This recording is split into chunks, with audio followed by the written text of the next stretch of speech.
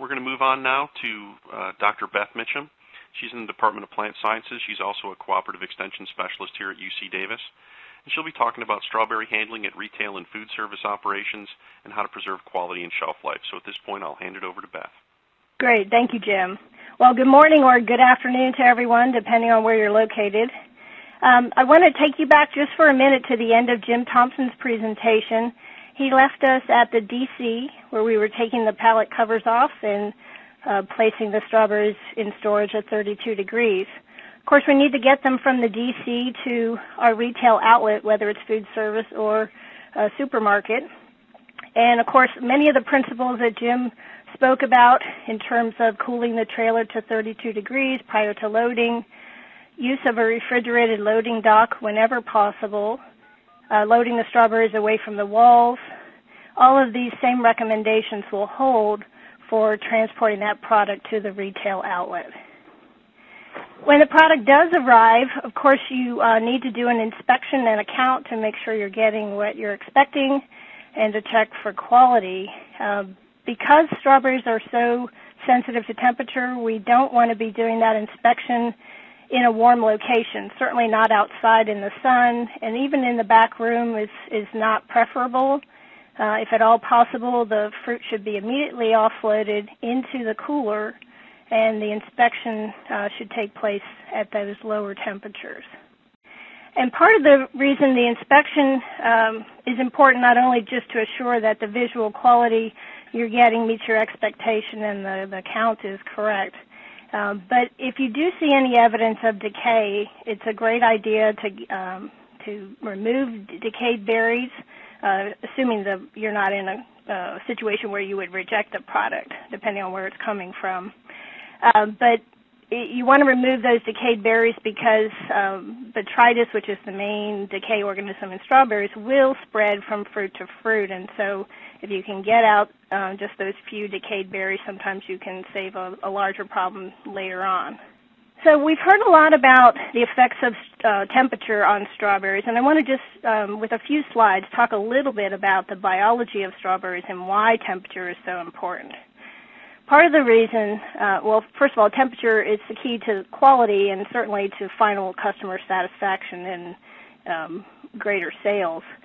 Part of the reason is that the higher the temperature, the higher the respiration rate of the fruit. So it's just like the metabolic rate of the fruit. So, and the faster the metabolic rate, the more heat the fruit themselves will produce, and the shorter their post-harvest life will be, or their shelf life. The other issue is that the higher the temperature, the faster the rate of water loss. Water loss will eventually lead to shrivel. But it's really important to recognize that you can have water loss occurring at some rate from the time you harvest the berries until they're consumed. And it's only when a certain critical level of water loss is achieved that you actually will see shrivel. So you may see fruit that looks very turgid and bright, but within a short period of time, with just a little more water loss, they can show shrivel. And so that's why you want to be keeping the temperatures cold at every step along the way. And then the third factor is decay development. The mold growth that I just showed you will occur at a much faster rate at higher temperatures. So the cooler we can keep the fruit, the more we can slow the growth of that decay. And we mentioned earlier that in the pallet shrouds, you'll have a higher temperature, and part of the reason for that is from the respiration and the heat production that comes from the fruit themselves. So really at every step along the way, from the time we harvest the fruit, we want to try to reduce exposure to warm temperatures. This is just a lovely photo of the two main characters that cause decay of strawberries, Botrytis cinerea on the left and Rhizopus stellatifer on the right. So in terms of maintaining temperatures at the retail, the walk-in cooler is a key area. And of course, this cooler, usually it's nowhere near big enough, and it has to accommodate a wide range of products that have different temperature needs. And so that's a challenge to start with. You want to have the set point of the cooler between 32 and 36. with high relative humidity for the strawberries. And, of course, we'd like our strawberries to be as close to 32 as possible. Now, for good or bad, that cooler will tend to have a range of temperatures throughout it, and you can use this to your advantage. So, for example, by the door, the temperatures tend to be warmer because you're going in and out on a relatively frequent basis. The back of the cooler tends to be colder. So I recommend that, first of all, that you get a good thermometer. Spend a little money on it. Get a good thermometer that you can calibrate by using ice water to calibrate to 32, and then map out the temperatures in your walk-in cooler at different times of the day, and figure out where the coldest spot is, and that's where you want to put your strawberries. You do want, though, to make sure you don't have them in the direct airflow coming off the condenser, because with all that airflow you can have more water loss, and potentially you could get to temperatures that were too low for the strawberries. Also, if you have a thermometer or a thermostat in the room, it's important that you use a good wall thermometer if you're going to be monitoring temperatures on a daily basis. So this is an example of a back room. And you'll notice if you go to the next slide, we have some strawberries here in this oval, different kinds of berries. And these are pretty close to the door in this example. Here we see perhaps better placement for the berries near the back of the room. And in this case, they're out of the flow of air that's coming off the condensers here, so good placement there. You want to make sure to have a well-maintained curtain in the doorway and maintain that in good condition to help reduce the influx of warm air. Keep the door to the cooler closed when you're not going in and out. And, of course, in terms of storage of the berries, because you're dealing with a situation where you don't necessarily have the optimum temperatures, you want to try to order product according to the sales demand, of course making sure that you don't run out of product. So this is just a photo of a well-maintained curtain. Of course, we've all seen pictures where the curtain has been cut off in the middle to make it easier to go in and out, but of course in that case you're letting a lot of warm air in, so not recommended. So here's an example of a beautiful strawberry display, certainly one that's going to attract customers who are going to want to buy strawberries. But for display, there's a bit of a challenge you have to balance between the desire to have that eye-appealing display and increase the sales, but at the same time the need to maintain low temperatures.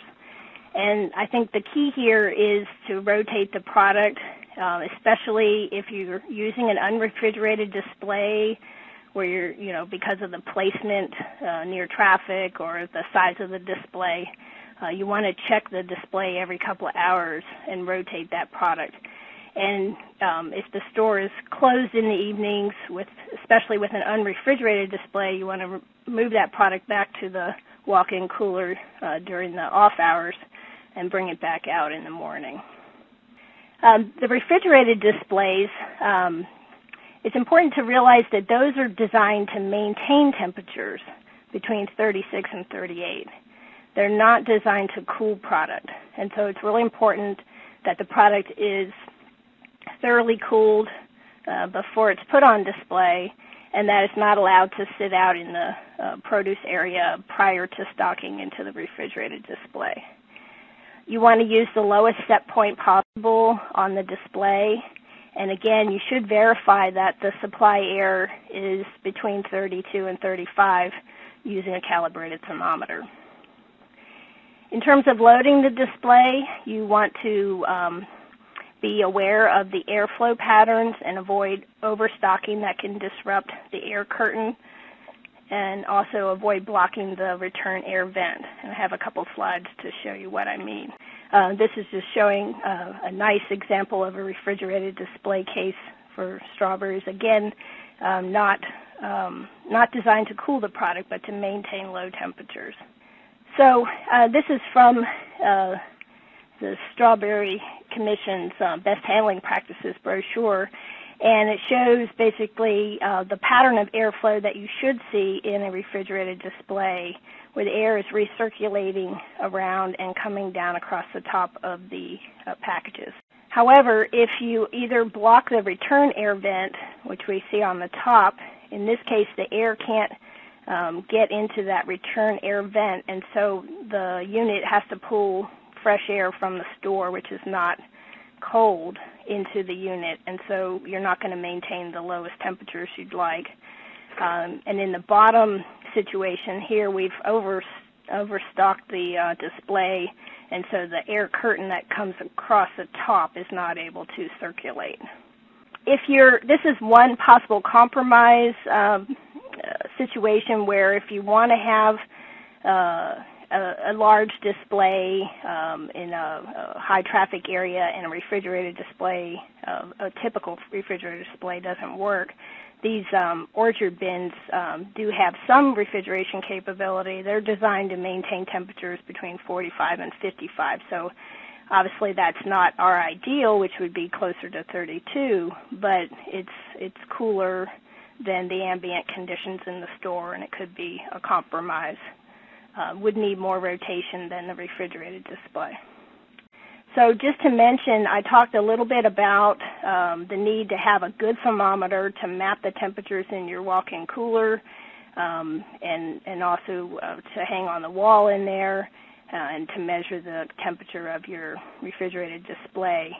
Our post-harvest website here under Yellow Pages has a nice list of sources of these kind of temperature thermometers you can get, and also information on optimum temperatures for storage of a wide range of products.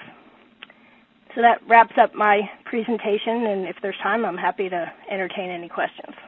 Great job, Beth. Thank you very much. I just wanted to mention that there are a number of publications available, both from the Strawberry Commission and from UC Davis with regard to handling strawberries for fresh market. They're both very good, and they're both available from the Strawberry Commission and or UC Davis. Does anybody have any questions for Beth? Hi, Beth. Great presentation. One question I had with regards to returning berries to the cooler in the evening after they've been out on display. We were advised through food safety that is not a good practice because once the berries have warmed up and you move them back into refrigeration, moisture buildup can take place on the berries, and that you can actually transfer bacteria at a higher rate by doing that. Well, thank you for your question. It's a really good question, and it's one I get very frequently, not only from retail but other aspects of strawberry handling. There have been a number of studies actually done on this, and while the condensation and the moisture certainly can be an issue for growth of decay organisms that are already present on the strawberries. So I'm mainly here talking about fungi and that sort of thing. The studies have shown that the more you can keep the fruit at low temperatures, the better the quality. And I'll ask Trevor to certainly chime in, but I would say in terms of if you had potential bacteria on the fruit, I think it would be better to be at lower temperatures than to be concerned about possible condensation on the fruit. And Trevor, do you want to jump in on that? Or maybe you, Jim, you want to comment on that? Yeah, I guess the other question then would be, too, is that really there's probably a stronger recommendation that if we've done all of our work to make sure temperature control was adhered to all the way through the cold chain process, and then we take that product and expose it at ambient temperature at retail, pretty much destroyed all the work in the past. I think you're right in that. I mean, it's a cumulative thing. So you have time and you have temperature, right? And the more of each one of those things you have, the less quality and shelf life you have left. And so you have, even if you've maintained temperature really well, you have this time factor going. And then if you lose the temperature control at the end, you're definitely going to compromise the quality that the consumer has at home. Sure. Trevor? Coming back to the issue of of sort of temperature change and condensation on the berries. I think everything that Beth said that I heard was accurate, and it certainly is a trade-off and a compromise. Most of the decay that you're going to get in the time frame that we're talking about is largely infections that start, someplace prior to retail display, and although you might be able to stimulate some additional growth from things due to free moisture on the surface, mostly what you're trying to do is delay the growth of those infections that may have already started, which is just a normal thing. As far as the food safety or transfer of organisms, I think primarily because you have them in predominantly in clamshells these days, the issue of transferring among individual packs is, I think, greatly reduced. And then all of the data that I'm familiar with for strawberries would say that although survival is possible, you don't see growth on an intact berry with, say, bacteria of concern like E. coli. Hello. Just have a question with regards to storage of full pallets of berries once they're received into the distribution center. We're just wondering, is it possible to store with the Tektral bag still intact, or is the respiration and the heat caused from the respiration, is that a detriment? The challenge with the Tektral bags and the modified atmosphere bags is that they're designed to work when air temperatures are kept consistently low at 32 degrees. So, if there's a situation where you can guarantee that pallet's going to be kept at 32 degrees, then there's a possibility you could do that. But generally speaking, we don't have that level of confidence of maintaining low temperatures at DCs. And so that's why the general recommendation is to take the bag off. Okay, so it would be better off to not keep it on because of the increased heat generated by the berries. Exactly. Okay. Yeah. The other issue is that with all the extra handling, there's a possibility that the bag may have been compromised by a small tear, and then you would have lost the atmosphere. And if that's the case, then you're not able to get that product cooled back down with that bag on there, and you don't have the protection of the atmosphere. And so that's the other reason for that recommendation. And we're going to move on now to Chris Christian, who's VP of Trade and Nutrition at the California Strawberry Commission. Okay, thank you, Jim. Good morning, everyone. The California Strawberry Commission is a state government agency that represents an industry of more than 500 growers and 60 shippers and processors. The Commission conducts programs in food safety, research in production and nutrition, trade relations, public policy, and marketing communications. Our industry shipped a record 146 million trays of fresh strawberries last year. We supply 87% of the fresh and frozen strawberries consumed in the U.S., and our total crop value is now over $2 billion. The California strawberry industry was one of the first in produce to develop food safety guidelines back in the late 1990s. Our industry received a wake-up call when California strawberries were wrongly associated in media reports in foodborne illness outbreaks from imported raspberries and imported frozen strawberries. These incidents caused major losses to California strawberry growers, over $20 million in 1996 and $11 million in 1997. The industry took action to develop guidelines for good agricultural practices with a primary focus of preventing microbial contamination of strawberries. Key components of the industry food safety program that address microbial contamination include guidelines for worker health and hygiene, field sanitation, soil and water testing. California has the most stringent regulations in the world on pesticide use, and pesticide safety is another aspect of our program. Product traceback is important in terms of isolating a potential issue to a specific field or location and thus minimizing impact on an entire industry. The California Strawberry Industry Food Safety Program has been recognized by the California Department of Public Health, the Department of Food and Agriculture, and FDA as one of the best in the industry. In addition to documentation and checklists used for operations and employee training in the field, the program includes guidelines for cooler operations and for maintaining food security on the farm. We in the California strawberry industry are proud of our safety record and our reputation for producing some of the highest quality and most delicious berries in the world. But we recognize that an incident can occur at any time and could be very damaging to our industry. That's why, even before the outbreaks that made headlines associated with spinach in 2006, the Commission Board of Directors confirmed that an exceptional food safety and security program remains the top priority of the California Strawberry Commission. We continue to work actively to improve industry practices and to maintain communication with local, state, and federal regulators. We sponsor seminars during the year that bring growers and shippers face-to-face with regulators so they can learn about the newest requirements and also get their questions answered. We are also engaged in the ongoing discussions in Washington on national food safety requirements for produce. So what are we doing now in 2008 to improve food safety in the California strawberry industry? This year, a team of Commission staff, along with outside food safety experts, is assessing industry practices, from the nurseries that produce our strawberry plants all the way through to the various customer and consumer distribution points for our fruit. This year-long project is going to help us identify ongoing needs for training and education, any potential risks specific to strawberry production, and food safety research needs to address any risks that we may identify.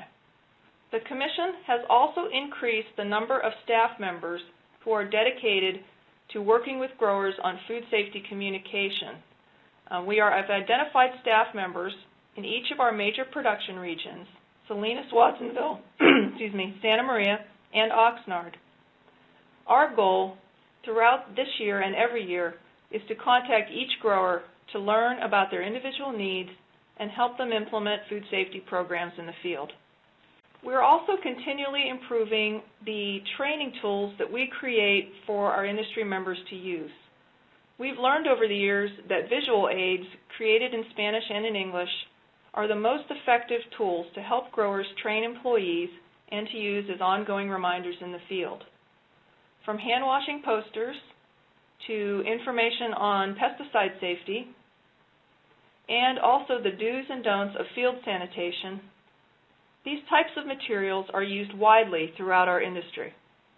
The Commission is also developing training videos designed to encourage industry members to take the next step on making food safety part of the everyday culture of producing strawberries. In the California strawberry industry, we believe guidelines and documentation are important, but they are only part of an exceptional food safety and security program. That's why the Commission is actively working with growers, shippers, and processors to provide the training and support they need to continue to deliver the safest strawberries to our customers. Thank you. That concludes my presentation, and I'd be happy to take any questions. I'll start off with a question. Chris, this is Jim Gorny. Basically, how are you going to get all this great educational information out to the growing community with regard to best practices for food safety? Well, as I've mentioned, Jim, we recognize the importance of being able to connect with industry members, and that's why we have created new positions for food safety specialists in our production districts. And these individuals will be charged with communicating and helping growers implement food safety programs out in their fields, and will be based locally in each of our major growing areas. Chris, you went through a few of those outbreaks. Have California strawberries ever been associated with a foodborne illness outbreak? No, they have not. We have, as I mentioned, been impacted by outbreaks in imported raspberries and imported strawberries, but California strawberries themselves have not been associated. And what do you think one of the most important aspects of this overall food safety program that the Strawberry Commission has implemented? What do you think the most important aspect is? The most important aspects of our guidelines are those that relate to worker health and hygiene and to field sanitation. We consider those areas critical for preventing microbial contamination of the fruit. Question, Chris. The educational outreach is ongoing, is it not? Yes, the educational outreach has been going since the guidelines were first developed back in the late 90s. Last year we've contacted growers via phone, and we're taking the next step now to kind of reinforce some of the on-the-ground outreach that was done in earlier years by having communication specialists in each region. So our goal this year is to get to every grower, and that's over 500 growers in our industry. A question to Chris or Jim Gorny. What is currently considered the highest risk in the strawberry growing and harvesting? As I mentioned, I think the most important aspect of what we do is our focus on worker health and hygiene and field sanitation. We consider those to be the highest potential risk areas at this time, and that is why we focus very strongly on those as part of our guidelines. I'd agree with Chris completely. I think worker health and hygiene is probably the key issue because of the way California strawberries are grown with regard to being on plastic culture and also the low water use, the drip irrigation line. So worker health and hygiene, and each individual berry is handled by an employee who picks it and packs it. Thank you. I was just curious if there's a list available of the growers that have come on side with you for your food safety programs. We don't provide lists of growers, but we do provide lists of all the shippers and processors who handle California strawberries, and those lists are publicly available. Basically, we work with our entire industry, and we work especially well through the shippers and processors to conduct outreach and support their efforts with their growers. Do we have another question? Yes. Does the Commission's food safety program fall within the criteria or protocol for either EuroGAP or WorldGAP certification? Some aspects of it will fall within, but not all aspects of it. EuroGAP and some of these other programs contain some different criteria and also include, in many cases, more than food safety. They include a number of things on sustainability and also more quality assurance type of measures. But certain aspects of our program do fall within EuroGAP. Well, I think we've come to the end of our time. If there's no other questions, I'd like to thank again the California Strawberry Commission for this opportunity to collaborate with them. I'd also like to thank all my colleagues, Jim Thompson, Trevor Suslow, and Beth Mitcham for their active participation. And please visit our websites where there's more information available. And have a wonderful day.